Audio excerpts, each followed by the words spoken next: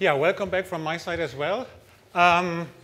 First of all, I need to apologize for not being Maria, and I will not talk about games and duvets and tea. I will talk about platforms. And to David, who said, well, actually, it's not a good idea to have the picture of the taken the day after for this kind of presentations. There's a reason why Alex and I choose to have an avatar rather than the real pictures. But that's a completely different story. So, I need to go here, right? Yes. So, the fourth industrial revolution, what is it actually? It is the evolution of digital platforms. So digital platforms are very vital for this fourth industrial revolution. And there is a path, actually, of how these digital platforms are evolving. So if you look into Gartner, what they are actually putting out as the strategic trends for the next year, there are actually 6 that I think are very, very relevant for the evolution of digital platforms. So we have hyper-automation. And what they mean with hyper-automation is actually is automation enabled by AI on the one hand side and robotic process automation on the other. So putting these two things together can hyper-automate a lot of things, which is very, very important because platforms need automation. It's the empowered edge. The empowered edge is actually coming from IoT kind of thinking, but it's very important because it's really about not having a central unit where you have your computing power.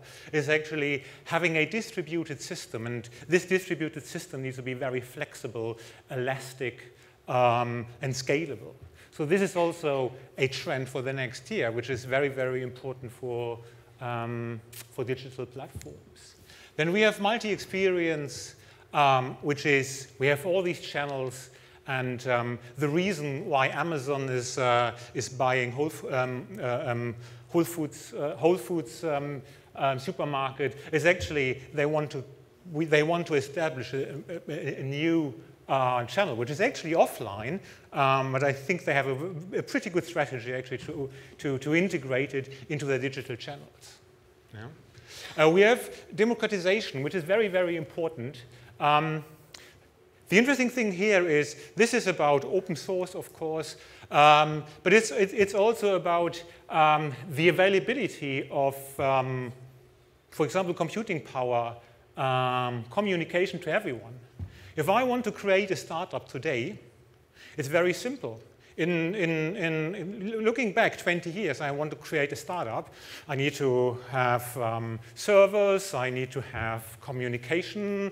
So it's literally unaffordable. Today, I can start on Amazon Web Services on Google Cloud with something that cost me £100 a month or so. Yeah? But it's also, and I will come to this later, a very, very important point or a very, very important enabler of artificial intelligence is actually data. Because nowadays, artificial intelligence is driven by data. So, for example, the availability of trained models is part of this democratization thing. Yeah. Then we have practical blockchain. I mean, blockchain is the most awful buzzword on Earth, I think. And there are studies actually that most of the solutions that claim to be based on blockchains actually aren't. But practical blockchain is really an enabler when it comes to distributed platforms because it provides distributed trust. And then last but not least, of course, AI security, so basically create a secure wrapper around AI is very, very important. And it's also very important from a trust perspective. So this is what Gartner thinks is strategic for next year. And this will really, really push the evolution of digital platforms as well. So what is the actual starting point? I don't think I need to explain this one. This is basically how traditional business works, which is a linear value creation chain. So you have a producer, and you might have intermediates in the middle, and at the end there's a consumer who's actually consuming something. And in best case, every part of the chain is actually adding additional value to the end product that is consumed, and then the money flows the way back. And every participant of this chain is actually taking money off, and then there's some money left for the original producer. So this is how traditional business works. Many businesses are very successful with this, but surely this is not a model that will produce exponential growth. So because if we put this into, I would say, into context, right? This is actually a typical silo, right? Because I have supply and market. There's a linear kind of stovepipe, and even if I have multiple product lines, I basically have stovepipes or silos alongside each other, and this typically, I have to say, ends up in linear growth. And when I say linear, it just means that this linear growth can be a very, very flat thing, right? So if I look into telecommunications, for example, then this kind of growth rate is 1%, 2%, so something that is really, really not exciting for any shareholder or so. Yeah? So this is actually where traditional business is coming from. So how can we break these silos? I think breaking these silos is something that is very, very important. And the answer to this is platforms, which sounds the most boring word on the world, but this is actually what it is. Yeah? So what I'm actually doing is I still have suppliers and I have my consumers or my markets that I'm addressing, but I don't have these silos any longer. So actually what can happen is that the supplier on the left-hand side who is producing and providing a service or a product into the market can now say, oh, there's another supplier, and I add the product or the service of the other supplier to my product to make it even more desirable for customers. Yeah? And I bundle them together, or I aggregate these products and bring them to market. So there is some kind of end-to-end relationship between markets and suppliers. And this end-to-end relationship is controlled by the platform owner. And there are very, very successful platform owners, actually. One of them is, for example, Amazon or Uber. We heard a lot of Uber. So we have all the cab drivers that are supplying their services. And we have the people that want to get a ride. On the market end of the platform. And then Uber said, well, people don't want to get just from A to B. Actually, food that is ordered by people also need to get from A to B. So what if I take my Uber driver and a food supplier? Okay, I'm Uber, I don't supply food. So I need a partner, actually, to onboard onto my platform that is providing the food, and I take my service, which is bringing people or things from A to B. I'm driving to the guy who's providing the food, and then I'm driving the food to the guy who's actually eating it. Right? This is the essential model of Uber Eats. Yeah? So this is basically how this platform works, and obviously this can provide an exponential growth. So the question now is, where is this exponential growth coming from?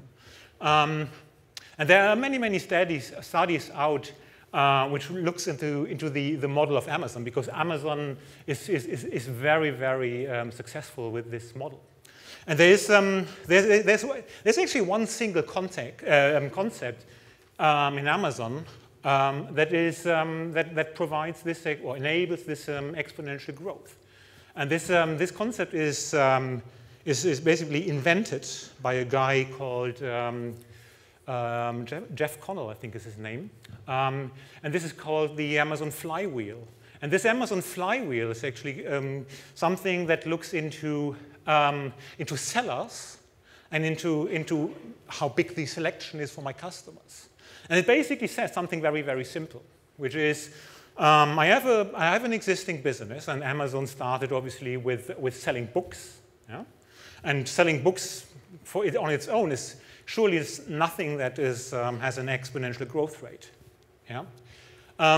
So I have this existing customers. So how do I drive growth? And the answer is by increasing the selection for my customers. So I need additional sellers on my platform. And the more sellers I have, the bigger the selection is, which then improves the customer experience, because a big selection is experienced by users as a good experience, because I only need to go to one place to buy all the things I need. Yeah? Which then drives traffic, so I have more traffic on my platform because users really like this platform and they get everything they need, which then attracts sellers to get onboarded onto the platform, which increases the selection, which increases the user experience, and I can go on and go on and go on. And this wheel is spinning faster and faster and faster and faster, which actually then results in a second effect, which is basically a second kind of circle in this Amazon flywheel, which is the higher my traffic is, the lower the costs are to provide the platform and everything, right? And with decreasing costs, I can also lower my prices. And these prices, again, contribute to a better user experience. So this actually then kind of turbocharges, and this Amazon flywheel is actually something that is growth on steroids, I would say. Yeah? And this is quite exciting. This really works. And this not just work for Amazon and the big ones. This also works in smaller scale. So we had a project with, I think, Alex, the second biggest construction company in the UK. I'm from Germany. I don't know so it's the second one, right? And I mean, the construction industry, I think, is not known for, I would say, exciting exponential growth on its own, right? So the question was, okay, we have a big buying power, actually, so we can achieve low prices.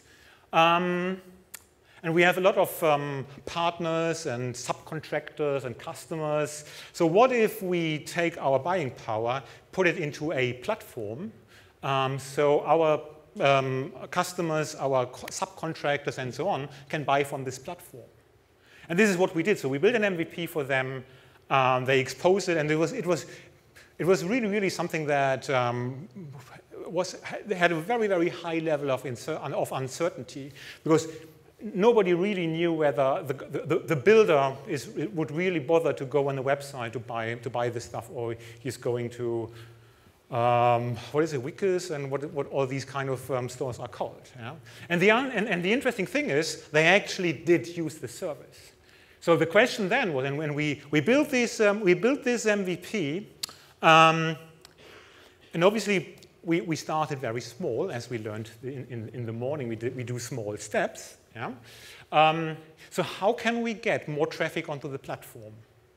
And the interesting thing is the answer was, the more suppliers we put on the platform, the more traffic we have. So it's actually the number of sellers and the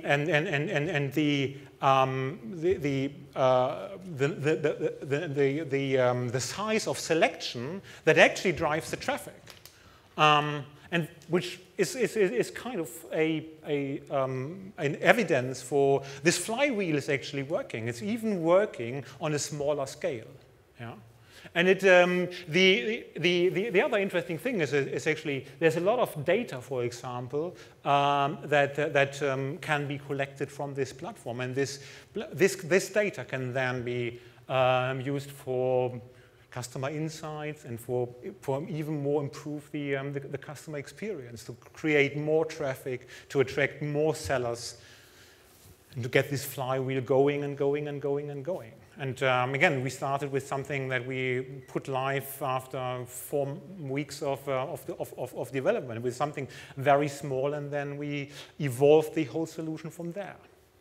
Yeah. So, and this is, I mean, there's Alibaba, there's Uber, there are a lot of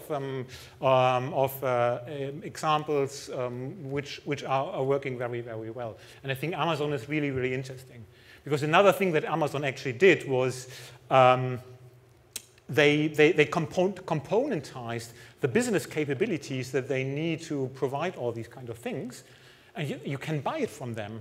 Yeah? You can buy their logistics process, you can buy their selling portal, you can buy infrastructure from them on AWS. Everything that they needed to build their business, they opened up for anyone else to use. And this can be competitors, doesn't matter. It's a vibrant platform and a vibrant ecosystem, and it works even together with competitors. I think this is also a very, very important message. Yeah? So this is a quite interesting thing. So which brings us to the next thing, which is, or the next question. So what is the role of the platform owner? Because we learned the platform owner is quite important in this play. Yeah? And the first thing is the platform owner is providing a business environment, and he needs to provide control and governance. So Amazon needs to make sure that the sellers are interacting with the buyers in a controlled way, and they do it in a very, very rigid way. So if you are an Amazon's seller, you need to comply to certain standards, and if you don't, you will be removed very, very quickly from the platform. Yeah?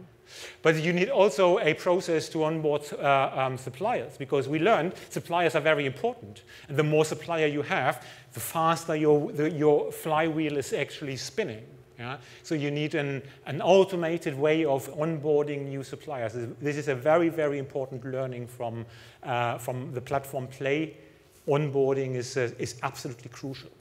And then you need pricing and billing, because if you aren't able to do pricing and more importantly billing for the products on your platform, then it's tough, right? I mean, I'm coming from a strong telecommunications background, and we had one saying in telecommunications, which is, if you can't bill it, kill it. Yeah? Because it's no point in building a product if you can't bill for it, because either you don't have the billing capabilities or nobody is using it, right? And then the next one is security and identity management. So the platform owner needs to provide these capabilities. That doesn't necessarily mean he can't procure it from or use it from somebody else, but he is responsible for providing the security and identity management capabilities to the platform participants. Yeah? Then there is a certain aspect of business process management, which is actually more event handling management, to be honest. Yeah? And then we have data management and analytics. And this is really, really important. And this is a very, very strong argument actually for platforms, because it's heaven when it comes to data. Yeah? Because the more suppliers, the more customers you have, the more data do you have. And this is then, this fuels then your ability to apply artificial intelligence. Because one of the big problems of artificial intelligence nowadays, this is very, very different to artificial intelligence in the early days, in the 50s, where artificial intelligence basically was rule-based, and you had to improve your rule set to make more or better or smarter decisions. Today we are using machine learning, and machine learning is nothing else than you are optimizing your algorithms with training data. And every time someone comes to me and says, "Oh, I have a great idea of can't we apply artificial intelligence to do X, Y, Z?" Then the question is, yeah, maybe we can. Do we have any idea where we get the training data from? And this is a very, very important question. So if you are a platform owner, you have a lot of data. Yeah? So very, very important to fuel your artificial intelligence machines. And then last but not least, I mean, this is almost obvious. The platform owner needs to operate the platform, or is at least responsible for operating the platform. And again, this can be on one of the infrastructure providers like Amazon or like Google or something like this. Yeah, but the platform itself needs to operate by you, and it can run on these kind of cloud infrastructure. So this is very, very important. So if you want to enter into the platform play, these are basically the responsibilities you will have to look after. Very important. So at the beginning, I was talking about evolution. So of course, there are downsides. Yeah. So one of the downsides of the platform model is actually the platform owner takes it all. Right? I said in the beginning, a platform usually has a growth expectation which is exponentially. Unfortunately, this only applies for the platform owner, right? So the Uber driver itself doesn't have exponential growth, right?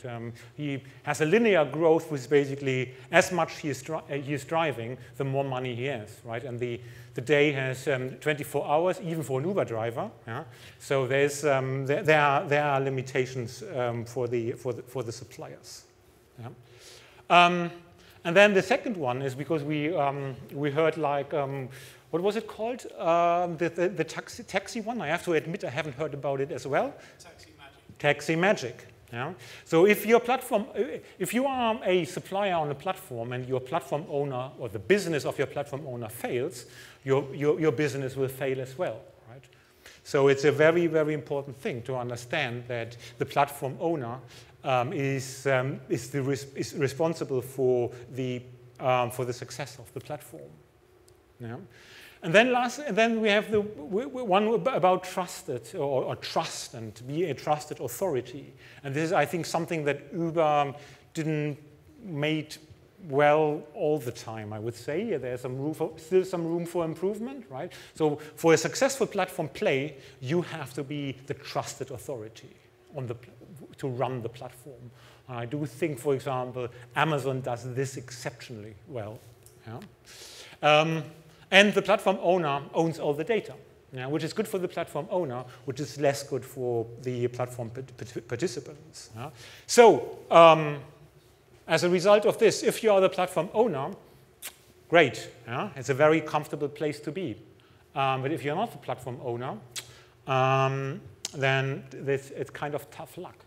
So the question is, what comes next? Yeah? And I talked about democratization at the beginning, which was one of the 10 predictive hot topics for the next year.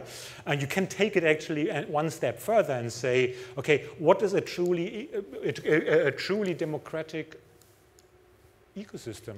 Yeah? Which is what we call value fabric. Yeah? So you don't have these two-sided businesses. This platform is often referred to as a two-sided business model because on the one side you have the suppliers and on the other side you have the customers. Yeah? In the value fabric, it's a bit different because you actually have participants that are dealing with each other and making business with each other. Yeah?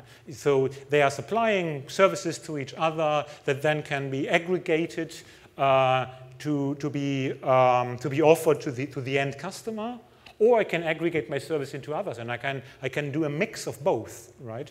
This is basically the platform play as a kind of 3D game, yeah? Which then actually provides exponential growth for the whole ecosystem.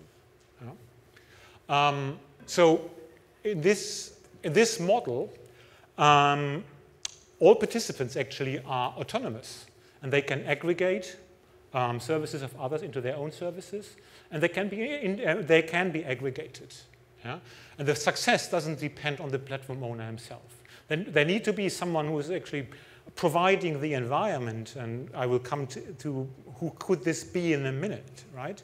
But actually, every participant is responsible for its own success. Yeah? And then fabrics are curated. They are not managed, or there's no real control or governance. It's basically curating an environment of an ecosystem. Yeah? So the question now is actually, who could actually has an interest in running this kind of business, and who could it be? Because obviously this is very, very attractive for the participants. Yeah? So today, actually, most of the examples are taken from, or are in the domain of smart cities, for example. So most of the smart city projects are actually heading to this direction. So I was involved, and we were involved in one of the biggest actually smart city projects in the UK, which is Milton Keynes, and they actually created such an ecosystem to onboard startups, to involve academia, so they work together with Open University. They worked together with media company, they worked with the local businesses in Milton Keynes, and they created this vibrant marketplace, or this vibrant ecosystem as a communal authority. So they wanted to make Milton Keynes more attractive for businesses, for academia, and for the citizens, which makes perfectly sense. And I was involved in another one, which was that was actually a nice project on the Côte d'Azur, which is basically in Nice. Yeah? They did the same, right? Looking into how can I create an ecosystem to attract business and to keep high-value citizens in my community. Yeah? So they have a vast interest of running this kind of ecosystem. Yeah? And I think in terms of communal authorities and so on, this is actually a very, very attractive model for them. And this is, I'm not Gartner, but I would say my prediction is this will become very, very relevant in the next 5 years. Yeah? So what are the enablers of these fabrics?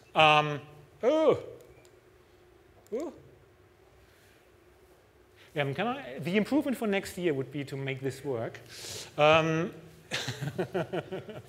the enabler for this, I mean, obviously is AI, yeah, and AI security, which goes hand in hand, yeah, because to reach the degree of automation you need to make AI decisions. Yeah? Then you have blockchain, because again, fabrics are a network of autonomous parties, and you need a distributed concept of trust, which typically can be achieved with a distributed ledger technology, and blockchain is one of the distributed ledger technologies that are commonly used for this. Yeah? And then again, we have these event hubs and APIs, yeah? Because all the participants need to talk to each other, or their systems need to talk to each other. So I mean, David had a slide which was I found very interesting, which basically said that in 2025, 95% of all interaction with customers will be based on AI or will be automated. Yeah? I would go a step further, which is it's not just interaction with your customers, it's also interaction with the other participants in this kind of ecosystem. Yeah? And this can only be achieved if you have a concept of event and event handling and AIs. And again, cloud-native infrastructure is absolutely vital to achieve the required level of flexibility, scalability, and elasticity. Yeah. So again, this is my prediction. This will come will become more relevant in the next 5 years, because I have to admit that most of the smart city projects are in a very early stage, I would say, particularly when it comes to commercial maturity. So what is actually next? And the next kid on the block is actually then autonomous business. Yeah? So you have all these participants in your value fabric. And if you really bring hyper automation to the next level, you have autonomous business, which actually works in the same way like self-driving cars. It's basically self-driving business. Yeah? So what you need to do for this is actually you need to create small business units with a limited business scope. Yeah? Because then you can apply AI technology to make your business decisions. And then you can basically run a business unit without any human intervention. Yeah? So things like quoting, returns, compensation, so the customer is complaining, how can I compensate him? Do I accept the return? Is it a customer where I should return? Where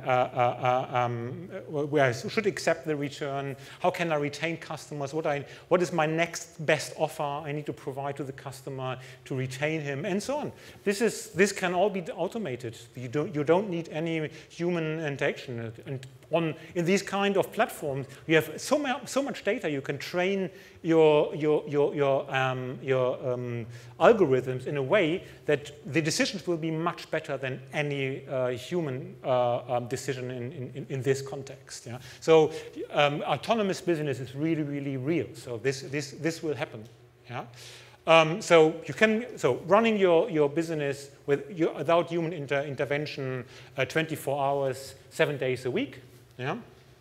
And again, transactions in this kind of ecosystem will be managed by distributed ledger technologies, for example, blockchain.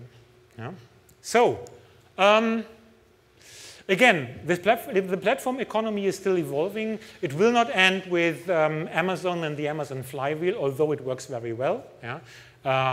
Because, as I said in the morning, digital is not an end state. Digital is a journey, and it's a never-ending journey. It's a never-ending journey of responding to change and responding to new insights, new technologies, new ways of thinking. Yeah? It's still evolving, but you need to prepare today to actually get on board of this kind of development, yeah? And to be able to play an active part in this game. Yeah? And again, this is almost the same last slide as in the morning session. Yeah? You need culture, and you need to look into technology. And the technology bit, again, is simple, right? Most of the technology are already there. Yeah? It's really about culture. Yeah? And it's really this entrepreneurial thing, which is basically finding the right people inside your organization and give them the empowerment to run a business is very, very vital for this. Yeah? And don't reinvent the wheel. If something is already there, I mean, Uber, when they thought about Uber Eats, they didn't go to Amazon to buy a cookbook. Yeah? So they basically looked out for people that can provide food. Yeah? And it's for most of the enabling business capability, there's already something out there. Yeah? You can almost pick and choose from what is already there. Yeah? But you need to decouple your own products as well, which Amazon did in a very, very great way. Yeah? And they managed to decouple it by not creating silos, which is very, very important. Yeah? And then again, it's about digital experience. It's not just about business processes. And it's not just about customer experience. It's about digital experience to all the other participants in your ecosystem you have to interact with. Yeah? So that's basically what it is from my side. If you have any questions, I will. Exactly. Yep. And sorry for overrunning again. No, it's fine.